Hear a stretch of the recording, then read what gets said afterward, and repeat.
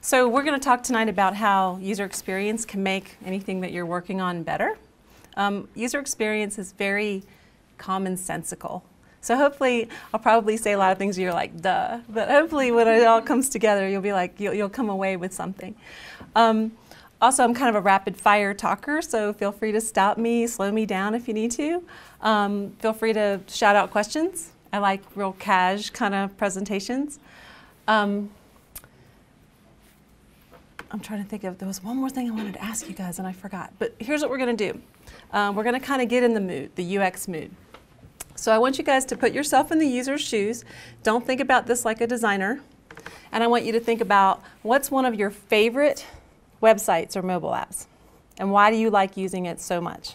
And then what is one of your least favorite? And why do you dislike using it so much? And I'll start you out, and then I want a couple of you to shout out. So I love Evernote. Does anybody use Evernote? Yeah? You haven't? It's just basically a whole bunch of notes organized into notebooks. And so I just wrote a book, and I wrote the whole book in it. Like every chapter was a note. And all my notes for this talk are in there too. And you can do it across all your different, your iPad and your phone and all that stuff. And then I love Waze. And my favorite thing is when it says, police reported ahead.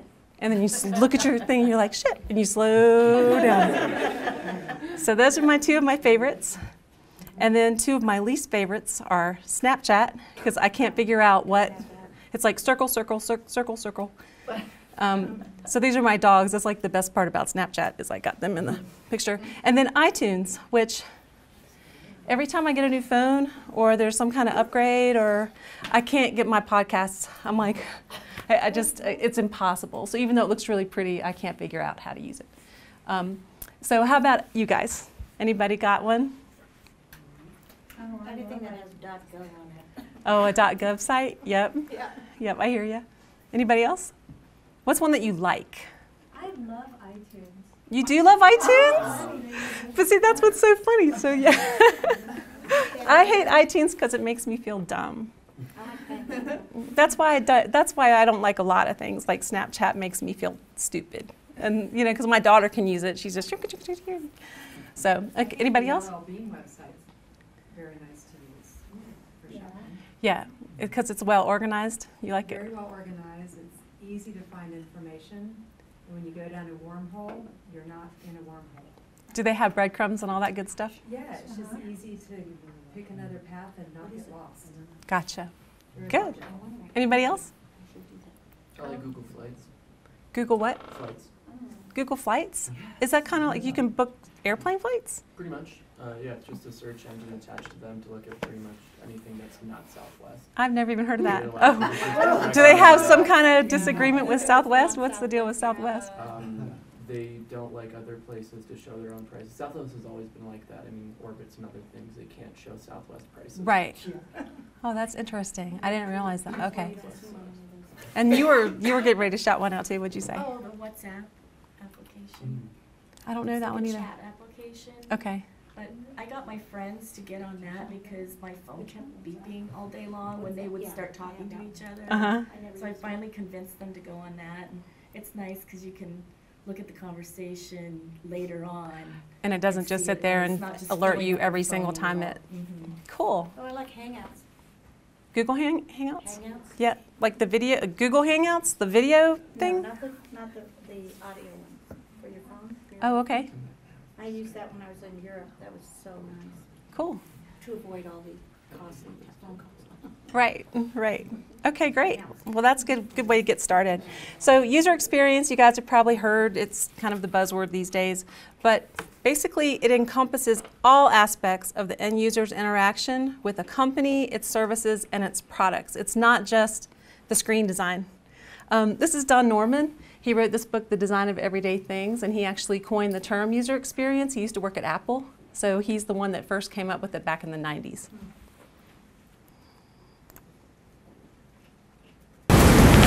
So you often hear UI and UX kind of paired together, or confused with each other, or it's like UI/UX and everybody's like, what's the difference?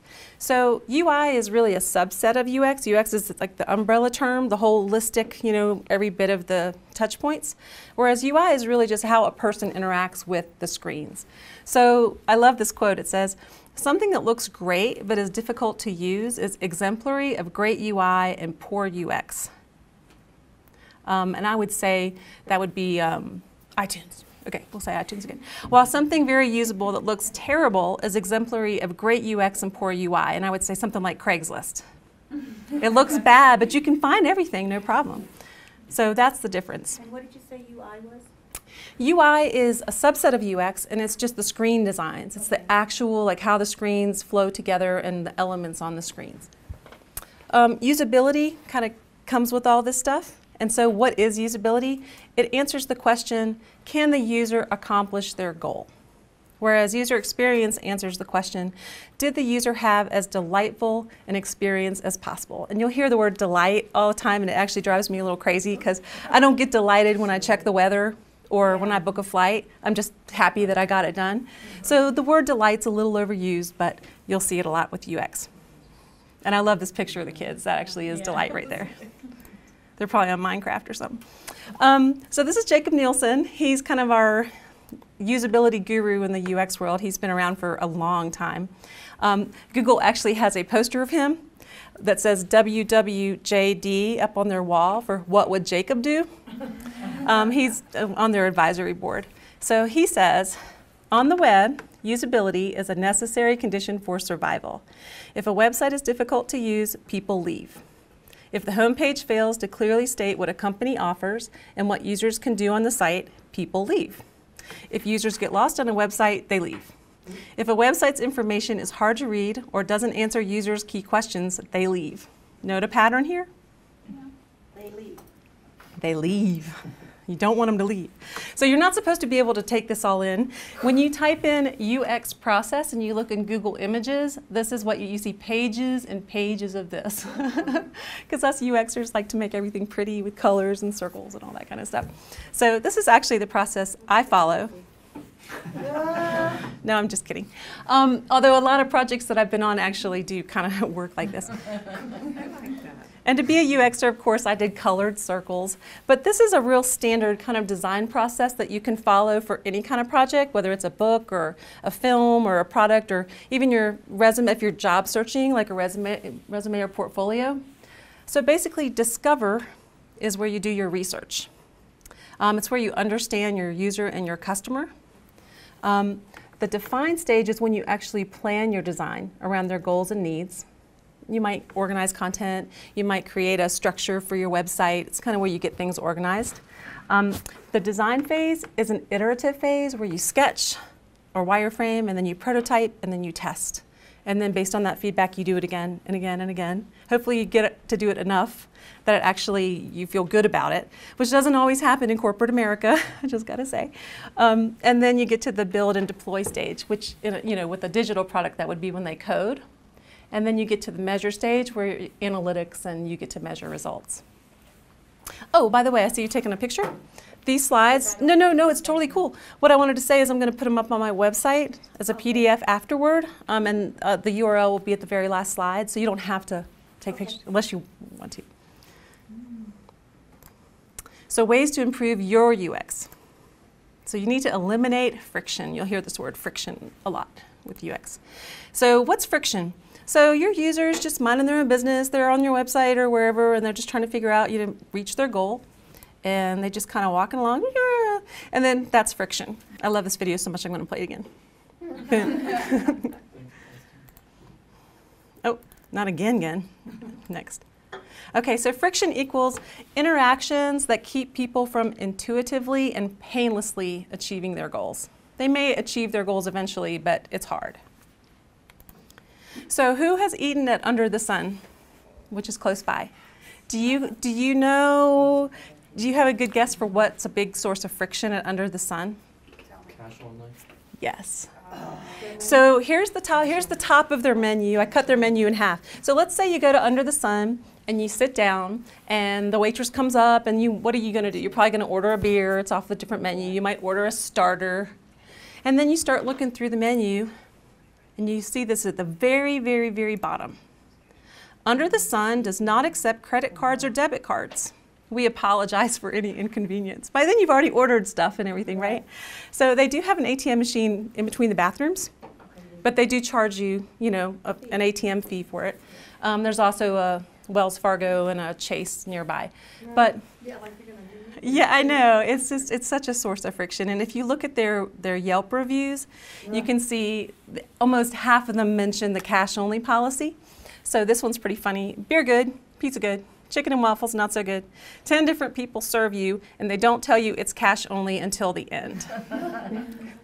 And then this guy, David, says, cash only, but staff extremely nice about letting mail payment in. So what they've done to get around this is they will give you a self-addressed stamped envelope and you can mail your payment from home if you don't have cash or, you know, you can't get cash. To me, I don't get it. I don't get why they make it so hard. They do have good food, but it's just a little bit hard. Okay, so this is at my King Soopers near my house, and it's their giant bulk food display. So as I was taking pictures, there's a lady, she kind of walked in right after my picture, and she's down here at the pretzels, and she's got the thing open and they're stuck. Like she can't get any pretzels to come out. She's got the bag and she's just sitting here like this, and they're up there and she's doing this. Those little peanut butter pretzels. So what you have to do is you have to get a bag and you have to get one of these little tags and you have to write this PLU number on this little tag with that pen right there on the counter, and it smears because this is like shiny, and then you've got to twist your bag up and put this on here. And if you don't do it, then the cashier's like, and they have to go send like the bagging person over there to try to find it. There's so many ways you can improve this. And I don't know why, maybe they just have reels of stickers with the numbers and you could just put a sticker on a bag, or I don't know, there's so many different things they could do. Okay, so this came to my inbox and they've got these 2 great new properties listed, but they don't have any pictures. Like, unless I'm really, really interested, I'm not gonna go to realtor.com and try to find these pictures later. That was just an opportunity missed right there. Realtors should be fired. Okay, Best Buy. So I've got a $10 mouse up there in the very top left that looks, you know, like bumblebees. It's $10 off, great deal.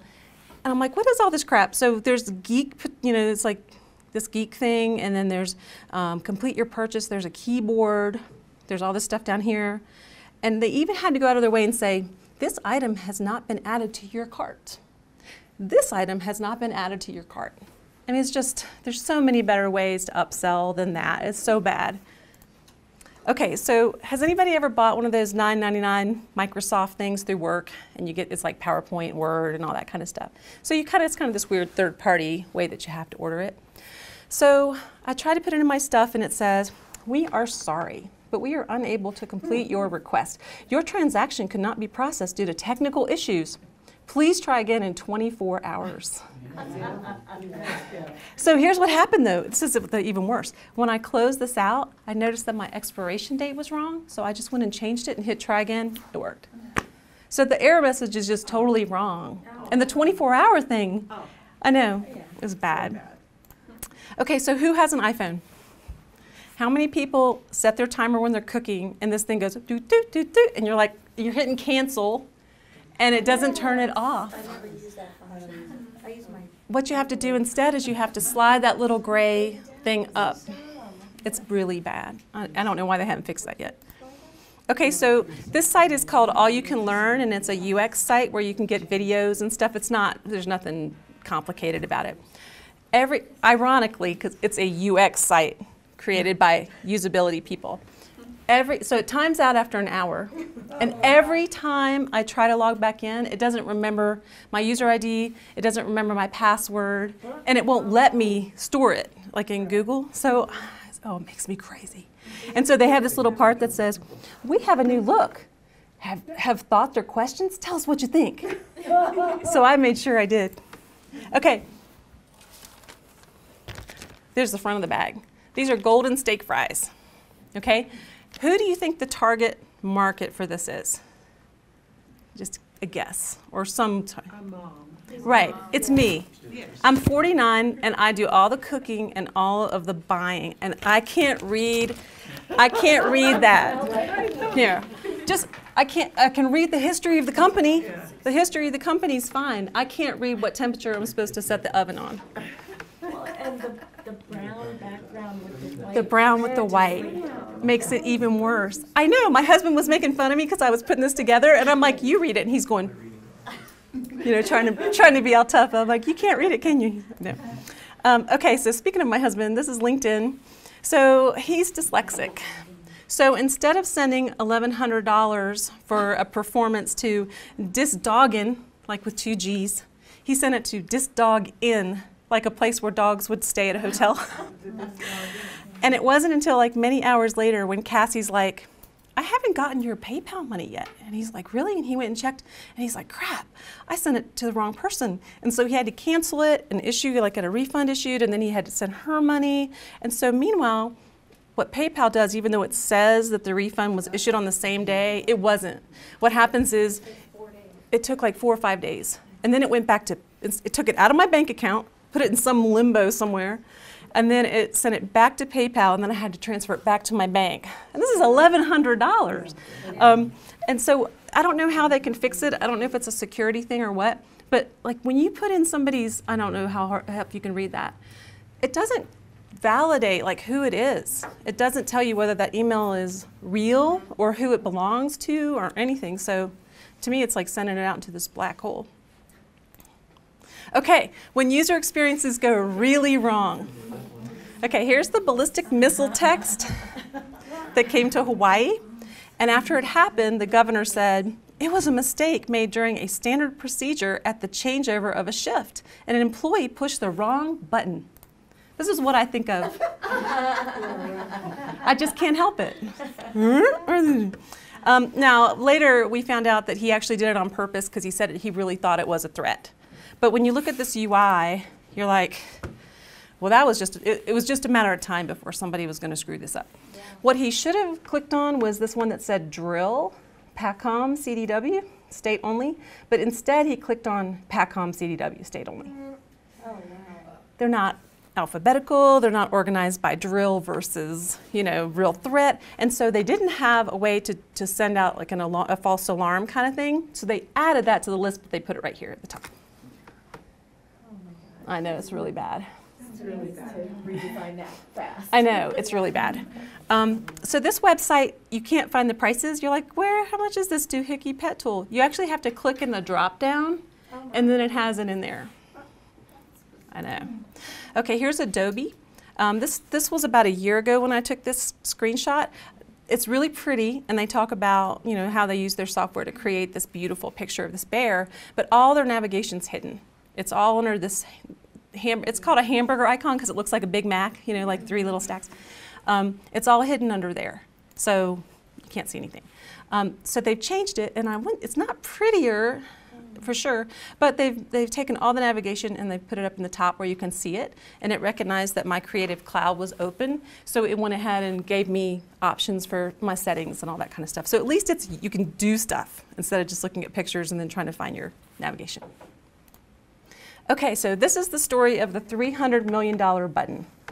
So Jared Spool, he's a usability expert. He was helping, they call it a major retail site, but I'm pretty sure it's Target, like when you look at the numbers of the costs and everything. He was helping them redesign their checkout process when he noticed that many of the usability test participants were getting hung up on a screen right before checkout. It showed up right when they had filled up their cart, and then they clicked checkout, and then it sent them this screen. It kind of looked like this. It said, yeah, there's an email address, password, and then it says log in or register. So a lot of the test participants already had a Target account. I'm just going to say Target because it's easier, but they couldn't remember their password. So to reset the password, send it to their email, and then they had to go through that. And then the people who had to register, a lot of them were really resentful. And one of them's like, I'm not here to enter into a relationship. I just want to buy something. So they changed it. They changed it so that it says log in or continue. And you're seeing this pattern a lot now. Like this was a few years ago.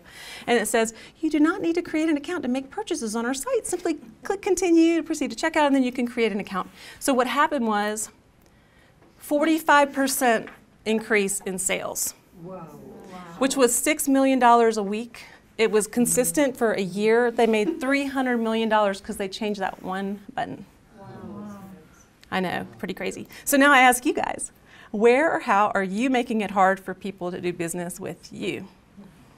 And you're like, I don't know. But I hope it's not as bad as that Hawaii example. Okay, so how do you eliminate friction? So I'm going to show you some examples of what a customer journey map is, but it's a really cool way to identify kind of potential weaknesses or areas where people might be confused. Also, tweak things versus redesigning if you can. Like, there's no need to redesign your entire website if there's one little thing wrong. It may just be a matter, just like that last example, of changing the label on a button or moving things around a little bit or adding a little more text. You know, you don't have to redesign the whole thing. And then recruit friends and family to help you test your whole end-to-end experience. So I know this is really busy and crazy to look at.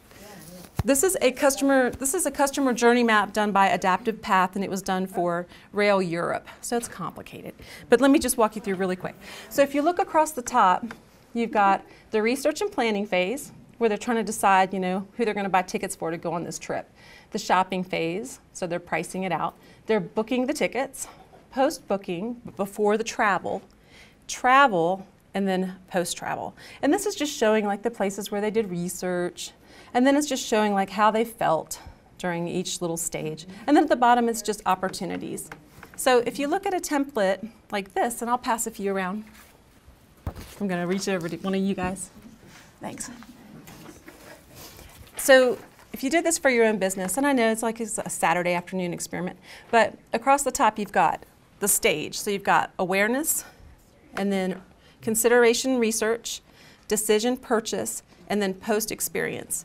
And then the touch points are all the areas where they would interact with you. Not necessarily your website. It could be Facebook, it could be Etsy, it could be email, you know, wherever that they touch with you guys.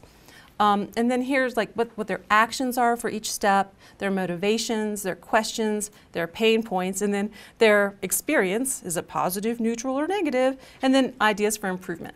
So what I did was I just did one little section from my husband's site just so you could kind of see. So he has a website called Halftime Dogs. He does halftime shows for basketball, football with our dogs. They do frisbee and tricks and they jump over. So I said, okay, awareness and discovery. What are the touch points? Where do they hear about us? So we send some people postcards. They might see a show at a game, an actual halftime show. They might see a video shared on Facebook. There might be other things. Those are the ones I could think of right at the top of my head as I was doing this at the last minute this afternoon. What actions might they take? They would do a Google search. They might talk with other athletic directors, because that's his target audience, is athletic directors. They might watch other schools' halftime shows. What kind of motivations? They want a great halftime show for one of their big games. They want to entertain fans. Questions. What can I find that is guaranteed to make the fans happy? Might be a question that they would ask. Pain points. Budget constraints. A lot of them are real tight about, like, how, you know, the barter back and forth. Scheduling, finding somebody available for that particular game is hard. And then customer experience, I put a meh face because I don't know, they're probably just not happy or sad right then. They're kind of just thinking about it. And then ideas for improvement. So I thought, like, we could customize the postcards based on what kind of sporting event it was. Because right now his is basketball. It's one of the dogs jumping over a mascot in the basketball game. So we could do one where he's out on a field or something. And then, I have one question. Was yeah. there a need? Did he come up with this because there was a need, or he just thought there was a market for that at the beginning? Well, there's kind of a need and a market. So there's actually a pretty big market. There's hundreds and hundreds of basketball games, and football games, and soccer games, and rugby games, and all kinds of stuff. And the halftime portion of it is kind of the specialized little niche where you have to have a 5-minute show, and he kind of sells it as it's just me and the dogs and some frisbees. There's no setup, there's no hassle, you know. So he's actually doing pretty well, although we're finding that it's very based on what kind of sport. Like basketball season, it was like, and then all of a sudden now it's the NCAA, and like everything's, you know, it's in tournament time. So there's no more basketball games. So now it's like, well, now what do we do? And so I also thought we could time our marketing better, because we need to figure out when these athletic directors are looking for halftime entertainment, because it might be that it's 3 months ahead of, it might be in July, they're looking for basketball. And when we get to the Google Analytics, you'll kind of see some of those trends. It's pretty cool. So this is my favorite UX book ever, Don't Make Me Think. It's ridiculously priced. It's like 45 bucks. Although I think if you get it on Amazon, it's cheaper. It's because it's color and it's all like glossy and shiny and everything. But if you go see it on Amazon, it's got like 1,300 4.5 5-star reviews. It's a really good book. And it's really common sense. It's easy to read. It's funny.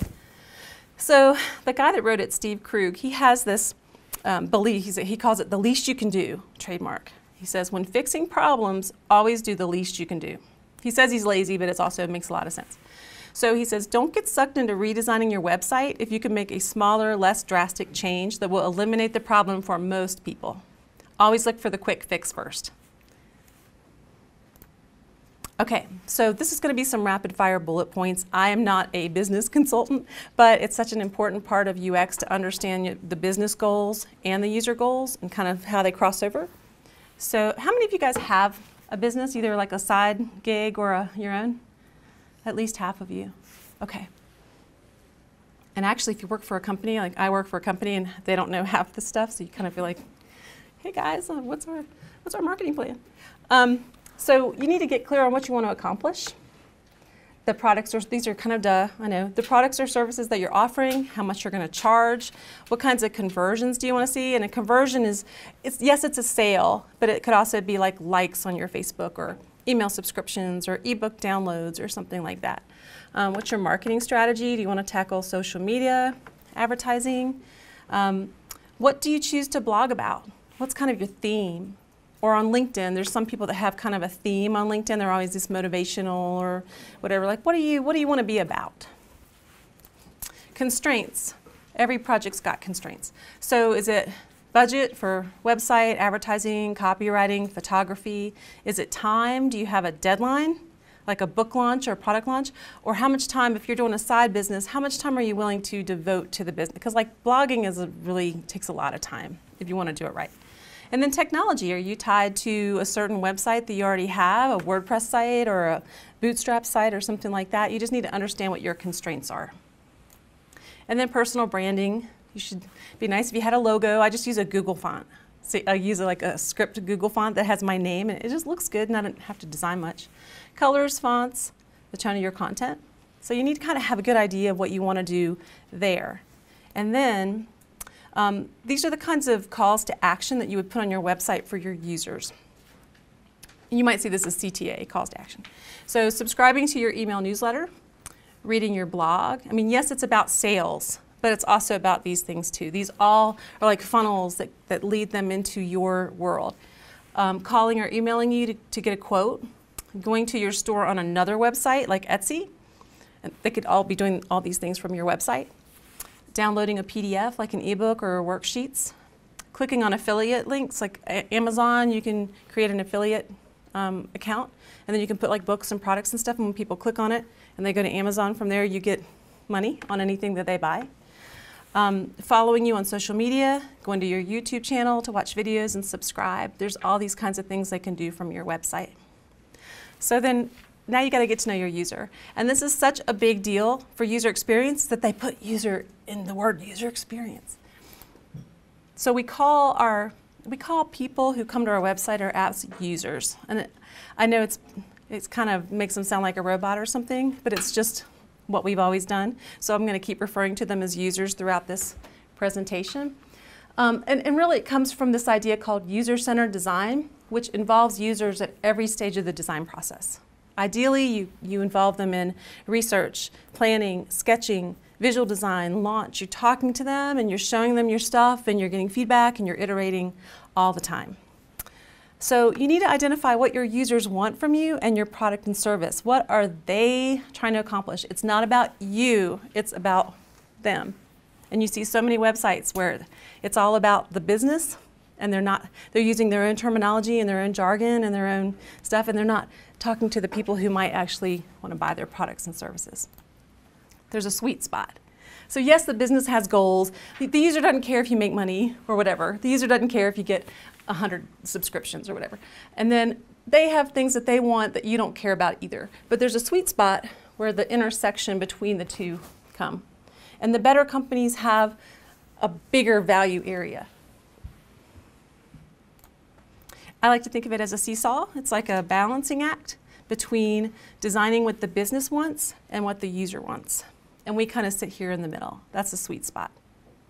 The trick is coming up with solutions that meet both sets of goals. Oops. Ah. Okay. So here's an experiment. Choose the best chair.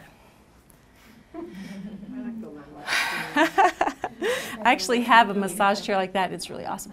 But so you're probably going to be like, well, what am I going to use it for? Who's it for? How much does it cost? You might see some questions like, and I got this idea from Amanda Gagliardi from Effective UI. They're a UI firm down in Denver. So she wrote an article and I was like, this is perfect for my presentation. So here are the questions on the left that you might be asking. Who's going to use it? How long are they going to sit on it? What will they do in it? Where will it be placed? How much does it cost? How long will it last? And if you're choosing it for yourself, you're going to know these answers over here really well. Like, does it fit me? Is it too big? Is it too small? Will I be comfortable? Is it ergonomic? Can I type in it? I can tell you, you cannot type in the massage chair because your arms are trapped. Does it fit in my office? Does it match my furniture? Now, let's say that somebody else at your company is going to pick the chair out for you. They don't care about any of that stuff. They should, but they don't. They want to know, can I get a bulk discount? Is this the best value? Is it on sale? When will I have to buy another chair? And it reminds me of when my mom buys me Christmas presents. I've never worn gray lace in my life, and these are a half size too small, so I had to return them. But she was like, I've got to get her a present, and this looks great, so I'm going to give her this present. So the way that we tackle this in the UX world is we create personas. Who's heard of personas? So about half of you. They can be really complicated or they can just be really simple text. The whole idea is for you to understand who you're designing for. They're really for you. You might present them to stakeholders. You may try to get all of you guys on the same page by you all agree that you're designing for Fred, and Fred's a developer, and Fred's 37 and he has a dog. But in your head, you're picturing this person when you're designing.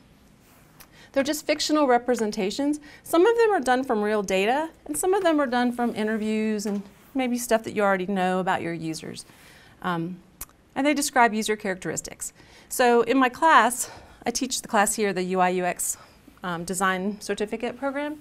So these are just examples. My students all do their own project, and they all create, I know, right, the one with the dog. Is that why you're making the face?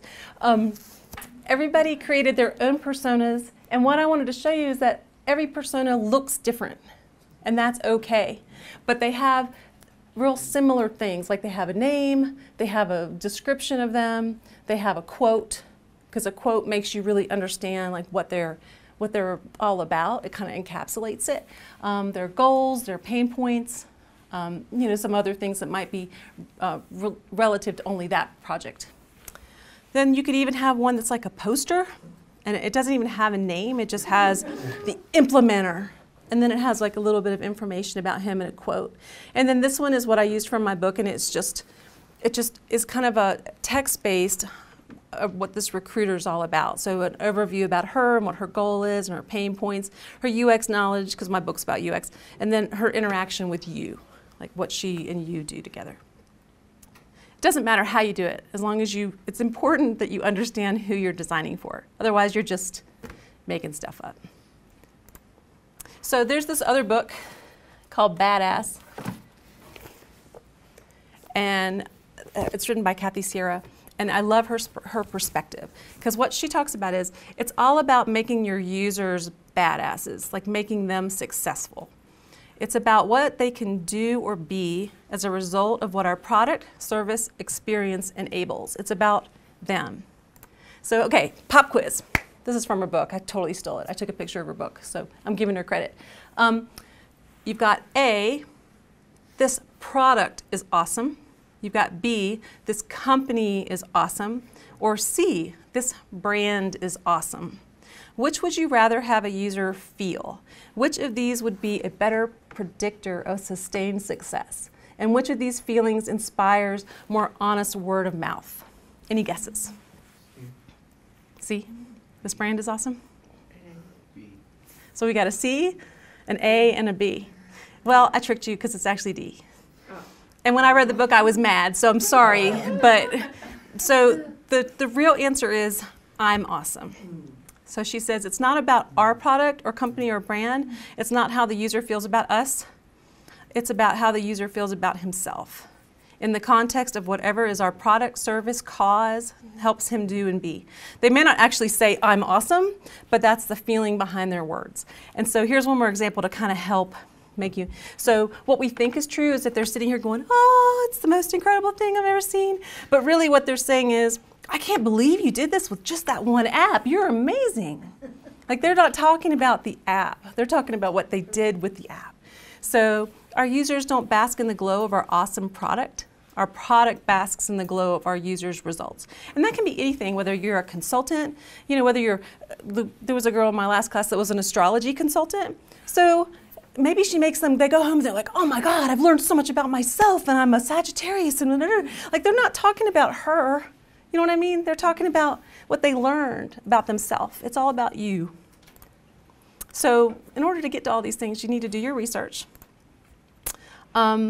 I used to be a researcher before I was a UX designer. I worked at a newspaper and I was in the research department. So they called me like the dirt digger because I would go find stuff about politicians and stuff. So I really, really like research. It's really important. So to help you understand your users and your competitors, I mean, Google's your friend, no matter what. They'll go to websites, articles, blogs, forums, social media posts, etc. But reviews are amazing.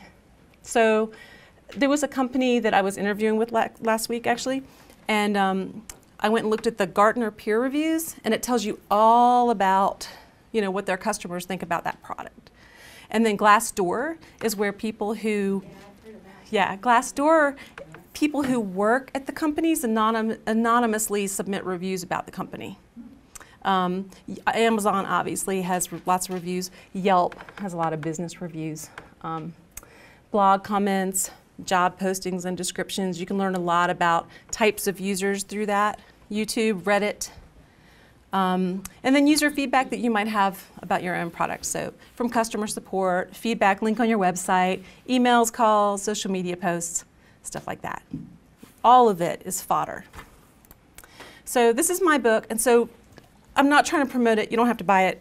I'm just trying to say, when I was trying to figure out what to write about and what my niche was, I read the Amazon reviews of all the books that were similar to see what the users said. Like, did they enjoy it? Did they think things were missing? What did they really like? I went to forums and Facebook groups where beginner UXers hung out, and I read all the threads about portfolios and job hunting and all that kind of stuff. And then I read, like on Medium, there's a lot of great blogs on Medium, and I read all the comments to see what kind of questions people were asking, what they were talking about. And I used all of that to come up with my outline and figure out what I was going to write about. How long did that take? Not too long, probably a couple days. I mean, I sat there, it was over Christmas. I still owe some people some Christmas presents. But I just sat there, but you know what, you get caught up in it, and and it's, especially if it's a project of love and you just want it to be great, so but if I had just written it without any of that research, it would have been a different book. And I probably would have put stuff in there that people didn't, or that had already been done 1,000 times. So competitive research for halftime dogs.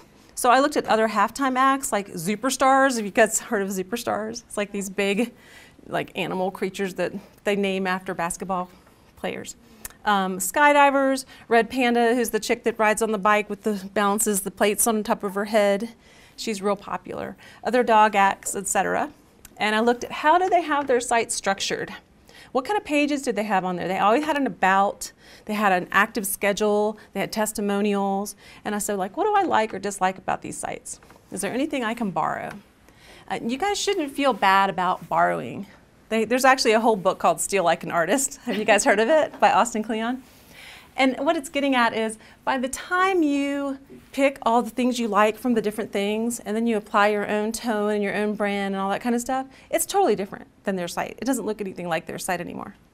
But one thing I learned from some of these other sites is how important it is to have like an active schedule, which is up there in the red at the top right here, to show that you're busy and you're doing stuff. And then like these testimonials, you can't see them, but there's testimonials down here. And then this is from social media. It's just little embedded posts from social media for social proof, you know, that they're actually there doing shows and stuff. So it really helps to go look at competitor sites. So comparative sites are similar. So in the last class, Maya was designing a website for her brother for King Towing. So of course she went and looked at other websites for towing companies, but she also looked at sites that were similar. They were like local businesses, because she just wanted to understand like how those sites were structured, what kind of navigation did they use, where they put the phone number, that sort of thing. So comparative is just similar but different industry. So establishing trust is so important. That's what's going to get people to buy from you, do business with you. So real quick, rapid fire bullet points. You need to have easy to find contact information on your site. Updated news, events, calendar. If it's not updated, don't even bother to put it up there. The same for a blog. If you can't keep it updated, it looks really bad to have a blog from 2007. It really does. Photos of you and your business location, if relevant. People want to see who they're doing business with. Testimonials on your website, and we know you're not going to put anything bad on your own website. So then if you can point to good reviews on Yelp or Facebook, Google reviews, anything like that, that's really good. If you're a Better Business Bureau member, or you're bonded and insured or something like that, put that on your site. Pricing, if it makes sense. Like, I don't put pricing on my site because it varies depending on the project, who I'm working with, that sort of thing. But if it's a product and it's pretty straightforward, you should probably go ahead and put pricing on it. A blog or a podcast that shows off your expertise. Does anybody blog or podcast? Anybody? No? You do? What do you do? I have in the past about storytelling and photography and film. It's hard to keep up with it. I've done probably 3 blogs in 10 years, and I run out of things to say. But it's one of the best ways to get SEO onto your site, to get like real, because it's just real, it's free advertising basically. It's just populating Google. So if you can keep up with it, awesome. And then obviously social media engagement. If you have a lot of followers, comments, likes on your pictures and stuff like that, that's going to build credibility. And then speaking gigs, like going to meetup groups and stuff like that. So measuring results. So there's a lot of ways to track progress. On websites, it's usually Google Analytics, or there's similar products. Facebook would be friends and followers. LinkedIn would be connections. I think it stops displaying at 500. Is that true? Like you can see how many you have, but people, it says 500 plus or something for other people. Messages and InMail, likes, comments, and shares, profile views. Do you guys all know how to look at who can view your profile? Lots of nods. You don't? On your LinkedIn main page, like under your picture, there's like a little dashboard, and you can look at your profile views from there. And then sales is kind of another duh. And then email and newsletter subscribers. These are all ways you can track progress and measure results. Can anybody, I'm sure I missed some, like anybody tracking? Yeah. I just have a question about LinkedIn. You can only see who checked out your profile if you pay, right? No, you can see, I think it stops after the first screen. Like you might be able to see the last 10 or 5 or something like that, which means you got to go check every day, which is what they want you to do, right? Because I mean, if you're getting a lot of views, then they're going to drop off. And also, if you're hidden, like if you make it so that you can go look at other people and they can't see that it was you, then you can't see who looks at you. So it's kind of, maybe you have yourself on private. If you have yourself on private, then, yeah, I know, it's links to, like, come on in. So who uses Google Analytics? Does anybody in here? You do? What was the question? Google Analytics. So I am not an expert. They actually have a class here tomorrow night, I think. I need to take one. This is my husband's site, and I know it's really small and it's hard to see, but I just went ahead and tracked the last 90 days. It's amazing the stuff that it can take. So, okay, well, you were like creepy. So he looks at school. He's got a very distinct market. It's colleges, football teams, that sort of thing. So he can look and see. He has the U.S. map loaded, and he'll just hit reload all day, and he can see that they're coming from Iowa, and he can go click at the network, and it'll say like University of Iowa, and he's like, yes, my postcard worked. And he'll even say, can we go on the website and go like, hello, University of Iowa? And I'm like, no, you can't do that. That's really creepy. But what it also tells you is, for the last 90 days, so there's 340 users, and then there's 460 sessions, so that means some of them came back. The bounce rate, so this is really low. A low bounce rate is good. What a bounce rate is when somebody comes to your site and they leave immediately without going to another page, that's the bounce rate. So if it's really low, it means most of them come to a page and then they hop to a different page on his site. So that's a good thing. And then they spend about 2 minutes average there. These are all the ways that they came to his site. Like the bottom big bar is from Google search or some kind of search engine. And then the next one is direct. So they typed in his URL. The third one is refers. So if it was on another site, then it would hop over. And then here's the breakdown of the countries and all that kind of stuff. Here's the top pages. I mean, there's like there's this whole left navigation and it's really complicated. There's thousands of things you can do and there's special reports. So I'm just showing you the dashboard. So this is really interesting though. This is the device breakdown.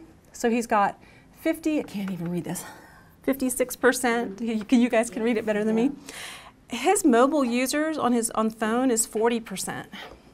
So it was really important that I get a WordPress template that was responsive that actually looked good on the phone, because this old website did not look good on a phone. You had to do like that pinch and drag kind of stuff. And so we tested it and made sure it all worked on the phone and the iPad and stuff like that. That's a big deal. You guys should kind of, you know, for your own websites, that's pretty important. Okay, so turn-offs. Cheesy stock photos, like that one. They want to see you or your business or your company. They don't want to see like pretend people or whatever. Unnecessary pop-ups and modals. Those are the things that, a pop-up is just a window that pops up but you can still move it around and do stuff underneath it, whereas a modal is when the screen turns black and there's only that one thing you can do. Either one of them are annoying if they're unnecessary, which includes getting asked to sign up for an email list before you've had a chance to read anything, getting asked to review something too early, like on Udemy. They ask you to review a class in the very first segment. You're like, I've seen 10 minutes of this class. And then error messages that could have been prevented, like when you're putting in a phone number and it says like, wrong format, and all they would have had to do is just put a little hint with some dashes or whatever to tell you what to do. Fluffy marketing text, like, welcome to my website. You don't need to do any of that stuff. Not listing prices, articles that make you page through a gazillion slides, outdated content, typos, unprofessional or amateurish. Audio and video that immediately starts playing when you open the website. I know, right? It's gotten so bad. It's usually not companies, it's usually like news sites are doing that. Talking about yourself in third person. Jimmy really likes you. Do you remember that from Seinfeld, the Jimmy? No, maybe I'm old. But it's when people do that on LinkedIn and they have their summary or their profile or whatever, and then you talk about yourself in third person. Don't do that. Like just talk about yourself like yourself. Don't go crazy with the fonts. Limit to 2 or 3. I know, this is Jessica Heiss. She's a very distinguished visual designer, and she says, if you are using 3 or more typefaces, you're either crazy good or you're making a GeoCities website.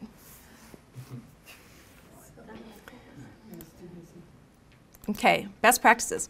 So back here into Don't Make Me Think, he's got this Goodfellas kind of scenario where he says, okay, imagine that you've been blindfolded and locked in the trunk of a car, then driven around for a while and dumped on a page somewhere deep in the bowels of a website. If the page is well designed, when your vision clears, you should be able to answer these questions without hesitation. And so people don't usually come to your homepage. They're going to find you on Google and they're going to bounce over to your About page, or somebody's going to post something on Facebook and you're going to link to that. Like, people aren't just coming into your homepage and like following your little website structure. So if they do bounce in sideways, they need to know, like, what site am I on? What page am I on? What are the major sections of the site, which is like the navigation across the top? What are my options at this level? Where am I in the scheme of things? How can I search? So test your own site and see if you can do that from some page deep within. Testing. In the UX world, we test our designs and iterate based on user feedback. And if something's confusing, we fix it. It's not always perfect. Sometimes we don't have enough time. Sometimes there's not enough budget. But the more you can test, even with a couple people. Actually, Steve Krug says something like, one tester is 100% better than 0. Like, anybody, if you can get anybody to look at it and give you feedback, even if they're not the target user, it'll help. Get your friends to play the role of one of your personas, give them a task, see if they can accomplish it. It could be anything from reading your copy to pretending to buy something to subscribing to viewing your portfolio, etc. Testing is really important. For my book, I had 10 people read it. So, depending on what your product is, but get people to look at it. Social media best practices. Pick a couple of platforms and stick with them. Like, don't try to do all of them because you're not going to do it well. And really, depending on what kind of business it is, like Facebook is great for a local business, like that towing company, you got the hours, you got the information, you got the reviews, you got that kind of stuff. But for like a photographer or an artist, Instagram would be a better choice, right? Something like that. And Twitter, I just can't even do Twitter because I talk too much. Like I can't, it's like there's too much, there's too little space to try to come up with that. Link all your social media platforms to each other, which I showed down here. On LinkedIn, you can link to your website. You can link to Twitter. On Twitter, you can link to your website. Over here on Facebook, you can link to your website. They all tie together. It shouldn't just be like lots of loose ends out there on the web. Keep your name in front of people and stay engaged. Don't wait until you need something from somebody.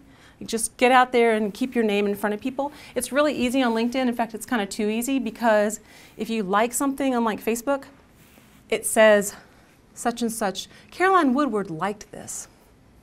And then I see it because she's a connection of mine. So if you like 20 things, then your stuff's just showing up in everybody else's feed, just so you know. And then over here on Facebook, so one of my students wrote a blog and I read it and commented on it. It's just a nice way to kind of stay in touch with people and not wait till the last minute when you need something. So be consistent. Be consistent everywhere. Similar pictures, at least from the same decade. Logos, colors, background images. Google yourself and see what comes up. So I worked with this guy when I worked at Ally, and we needed to try to find his Skype name so we could talk to him for a project. And my friend Googled his name, and it came up that he owed $174,000 in back child support, and he had an arrest warrant in South Carolina and his mugshot. So we knew it was him. It was on the first page of Google. People are going to Google you. Apparently, they didn't Google him, but people are going to Google you. So you need to see what comes up for your name and your business and stuff. And then you want the same copywriting and messaging on your website, your emails. I mean, this is all obvious, but it's also really easy to overlook it. And then all of a sudden you look down and you're like, oh my gosh, everything is so disparate, it all looks different. So don't do that. Okay, so tomorrow, I'm not gonna have it tonight, I can tell you, but tomorrow the slide deck, if you just go to my website, it's lisamurnan.com/BDA, and I will have a PDF of the slide deck up. And you can contact me at lisamurnan@gmail.com. Do you guys have questions? Any questions? Everybody's quiet. It was a lot to take in, wasn't it? Lots of bullet points. Well, if you do have questions, feel free to email me offline.